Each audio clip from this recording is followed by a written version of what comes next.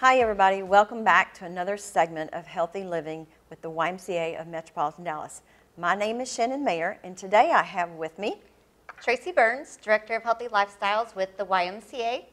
And today we are going to talk about rethink your drink. Shannon, can you share a little bit about how we're going to rethink our drink today? Absolutely, I'd love to. One of the things that's recommended in a healthy diet is not to go over 24 grams of added sugar in a day. So Tracey, let's talk about this real quick and let's even give a sample. 24 grams of added sugar is actually 6 teaspoons. Tracey, could you measure out 6 teaspoons for us? Sure. One, two, three, 4, 5, 6. Perfect, thank you. If you notice, there's actually a black mark already there for us. It's showing us approximately 24 grams of added sugar. So we're going to take a look at some popular items here. The first one is a sports drink. Tracey, could you tell us the added sugar in this sports drink? Sure. Well, serving size is 1 bottle. Okay. I learned that from the last segment. Added sugars is 21 grams of added sugar for this sports drink. But Shannon, I thought this was a healthy. I mean, you're exercising, you drink Powerade. I thought this was a healthy drink. Okay, let's even think about how sports drink came about. Sports drink came about when people were out and they were sweating away their electrolytes. Most of us are not sweating away our electrolytes. And Tracey, let me ask you, how many grams is 21 away from our maximum amount in a day? 3 grams away. So that means 3 grams left in my sugar savings account. Yes, for your whole day. So that means all your food and all your other drinks, all you've got left is 3. So this is not much nutrition or liquid to go in your diet for the day because you're hitting almost your maximum amount. What else could you drink instead of this sports drink? Water. Water. Perfect answer. And Shannon, can you tell the audience what is the difference between the added sugars and total sugar? Yes, great question. So most of our drinks and our food has natural occurring sugar. For example, fruit. You have fruit. Fruit has natural sugar in it. And what has happened with many of our drinks is they have added sugar into them and they've added sugar into our food. And that is where we get our total amount of sugar. And since you mentioned that, let's talk about a fruit drink. Okay. Let's talk about this one. Original cranberry juice cocktail, 100% vitamin C. It looks very healthy. So 4 servings per container. Serving size is 8 ounces.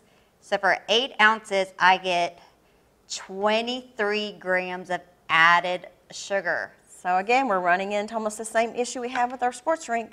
You're at your daily allotted amount of added sugar in 1 8-ounce serving. What could you have instead of drinking the cranberry juice? What could you actually do? I could eat some cranberries. Right, eat fruit. Instead of drinking fruit juice that has the added sugar, eat the real fruit and then go to water. So, and what we're going to look at now are some other popular items we might actually have in a day, many of us. For example, this one actually has no caffeine. This might be a little healthier than something with caffeine in it. What's the added sugar in this one, Tracey?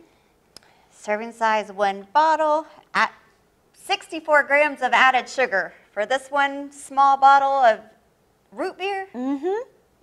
Wow. We're at 2.5 times the recommended daily amount of added sugar.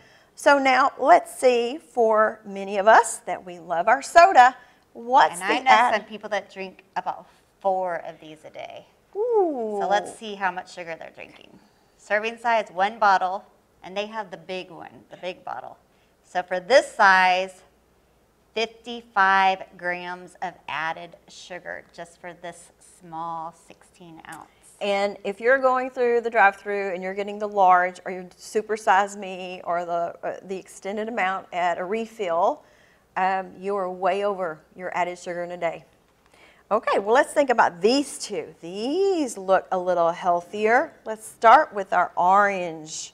Orange. 100% natural flavor, caffeine-free, orange. I do see the word soda, so it probably tips me off. 72 grams of added sugar. Oh my goodness, for this 1 bottle. Yep. That's more than the soda, Yep. the regular soda. Yep. Wow. Okay, so not the best choice. Not Okay, the let's best try this choice. one. There's a lot of fruit on the front of this one. Lots of fruit. Fruit punch made with real fruit juice. Okay. Serving size, 2.5 servings for this. So if I drink just one serving, it would be 28 grams of sugar for 8 ounces. Okay.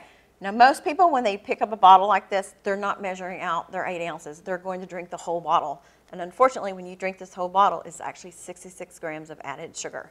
Not the best choice. Not the best choice. Not the best choice. So one more that we have, this one actually looks like it could be really good for us. It has a lot of fruit on the front. It's very healthy. It's telling me superior hydration, natural flavors, coconut water, electrolytes, antioxidants, B vitamins. It has to be good for us, Shannon. Right. Has to be. Has to be. What's the added sugar, Tracy? Oh, serving size is 12 ounces. It's actually 44 grams of 44 sugar. grams of sugar. I got to take that away. 44 grams of sugar. But isn't this very misleading? It's very misleading marketing.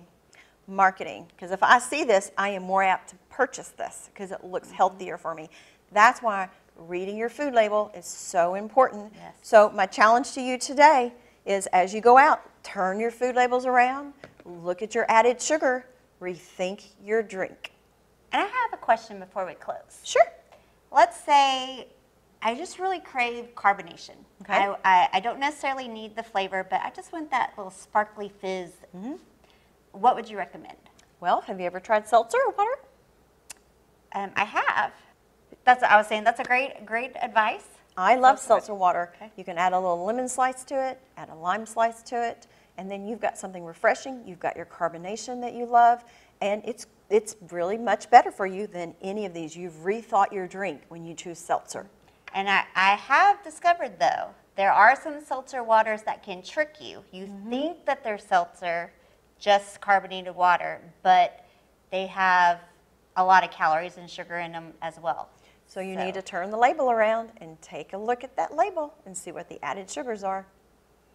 Thank you so much. That was all great information. Okay, and don't forget, rethink your drink.